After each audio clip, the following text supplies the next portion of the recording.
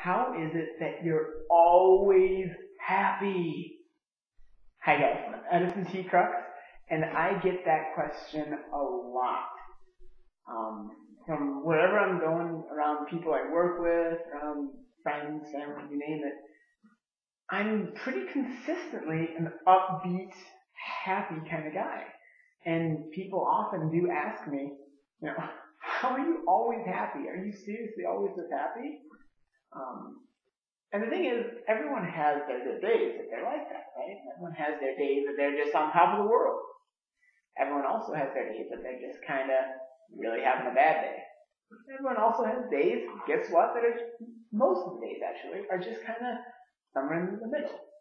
They're not bad, not great, just kind of whatever. But people seem to notice with me that I'm pretty consistently in a really good mood and really happy. So they ask me, how are you always happy? It's creepy, it's weird, it's not normal. And I respond with all kinds of different kinds of answers. Like one I often do, and they ask me, how are you always so happy? I'm like, man, it's the coffee. I am so caffeinated right now. And that's funny, and it has something to do with it. I'm usually pretty caffeinated, but that's not the real reason that I'm always as happy as I am. I think some people think that I don't have challenges, or that life must just be easy for me since I'm always in a good mood. And that's not at all the case either. I face many of the same challenges as most people, and some even new ones that most people don't have to face. Trying to build businesses and writing. There's a lot of challenges that are a little bit more unique that I face. So it's not that I have an easy life exactly. That's not the reason for it either. And just recently, actually, a couple of days ago, one of my coworkers came up to me and said, okay, so serious question. How are you always so happy? So I said, okay, not at all serious answer. Play with him. And I said, from years of practice. And we kind of laughed about it a bit. But then I told him that's actually pretty much the case.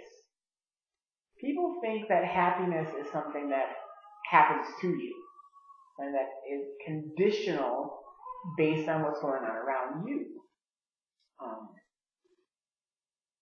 But that's not really the case. When you think about it, what is happiness at its core, at its root? Happiness is a response. It's a response that you have to things that happen to you. Right? If you really want to get biological on it, it is or more neurological, I guess. If you want to get sciencey somehow, it is a chemical reaction going on in your brain, releasing a certain set of hormones and neurotransmitters that convey a feeling of calmness, excitement, and happiness. It's a chemical reaction that goes on in your brain, which is an important part to keep in mind. It happens in you. Those neurotransmitters or hormones or whatever such things that trigger the feeling of happiness do not come from outside of you. Right? If someone gives you a check for $1 million, right, you'd probably be pretty happy, right? I would. But the physical check in your hands, does not create happiness. The response that your brain creates in response to that check is what creates happiness. By seeing that and your brain knowing what that means in context of your life, you create the appropriate response of happiness. Someone else could have that same event happen.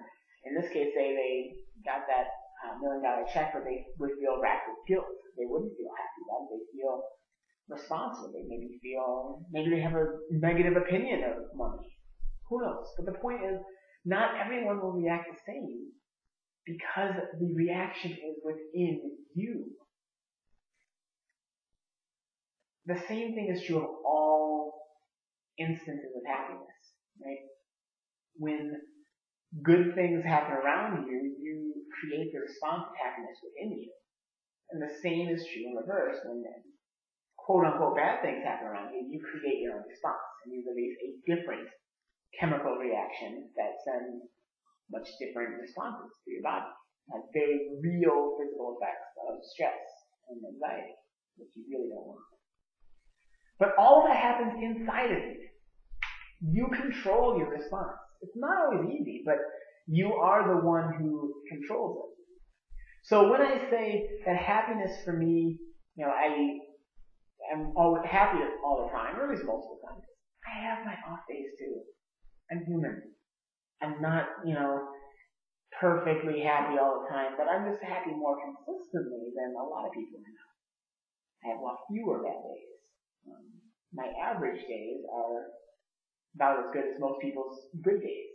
So it's kind of up the average. But the reason that is the case for me is because I've made a habit. Because I've made happiness a habit. I have trained myself, literally trained my brain like a muscle, to create the positive response to things more often than a negative response. I've trained it to get a positive, happy response more frequently, which means I get better at it. My mind actually gets better at creating a happy response. It is trained, just like you train a muscle. The same thing is true of your mind and of happiness. You can get, by being happier, does that mean anything around you changes? If you're still looking to outside circumstances to give you happiness, then you have completely given up control of something that's ultimately yours to control. You're looking to outside things to make an inside change, and that's not going to work. You're only going to be happy sometimes. When you realize that the responsibility is yours to create happiness, then your circumstances, things going on around you, do not have the same influence on you. You still have to handle them. I'm not saying ignore problems around you, but your response to them can be different. You do not have to create a negative response to a situation presented to you. And that's important. That's a responsibility that not everyone really wants. But it's important to know that, because by accepting that responsibility that outside circumstances cannot create either happiness or unhappiness. They can create neither. Only you can. By accepting that responsibility that it only comes from you, that is the only way to truly be free. That's right. Paradoxically, responsibility is the only thing that will give you freedom.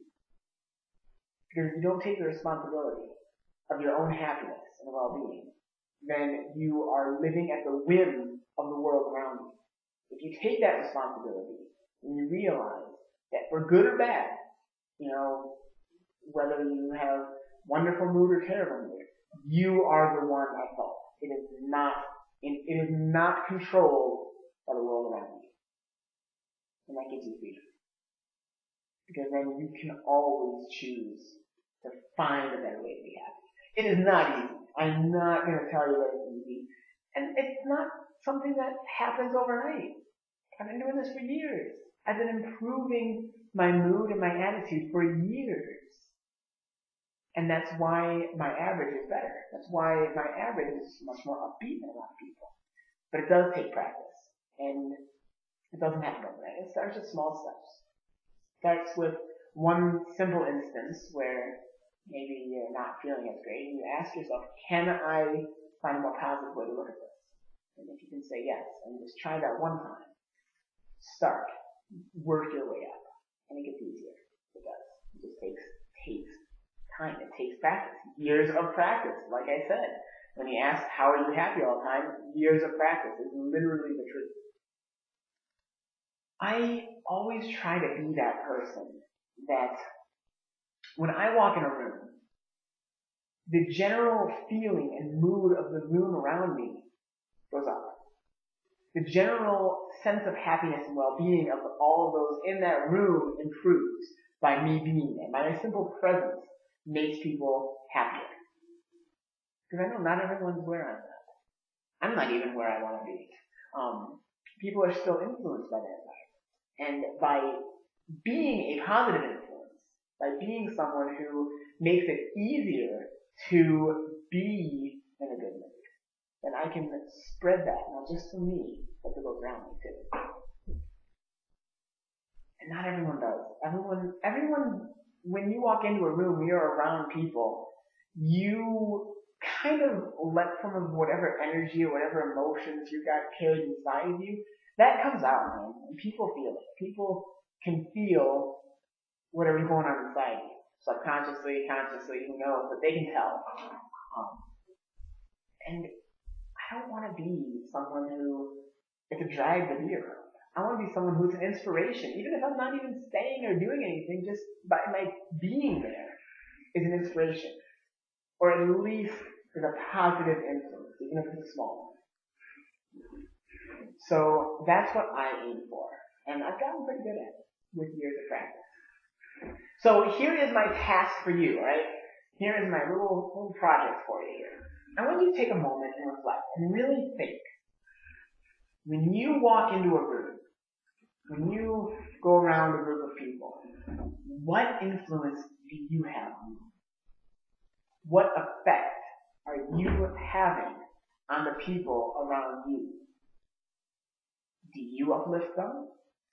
Does your presence in a room make people happier? Does it elevate them? Does it make them feel big? Does it make them feel empowered? Does it make them feel happy and joyful? Or does your presence drag them down? Do you bring your own baggage and spread it to those around you, even on a subconscious level? Does your presence make people feel worse? Even not worse. They still might like having you around, but when you walk in a room, do you drag people down? Do you create a happier environment or less of a happy environment? It's important to think about. So here's what I'd like you to do. Take a moment, really think about that, and then in the comments below, on wherever you're watching this, YouTube, usually share it on Facebook or on my blog, EdisonTCrux.com. Wherever you're watching this, leave a comment. I would love to hear from you, and I'd love to hear what impact you think your presence has on those around you, and your thoughts on happiness and on making it happen. So go ahead, wherever you're at, even if it's the first time you've really given this any thought, leave a comment, start a dialogue, let's talk about it, because, everyone can improve if they want to. And this might just be a spark that might help you realize that it's something you want to improve. That's something that you would like to be that positive influence. So leave a comment. I will be looking forward to hearing from you. And let's keep things moving forward, huh?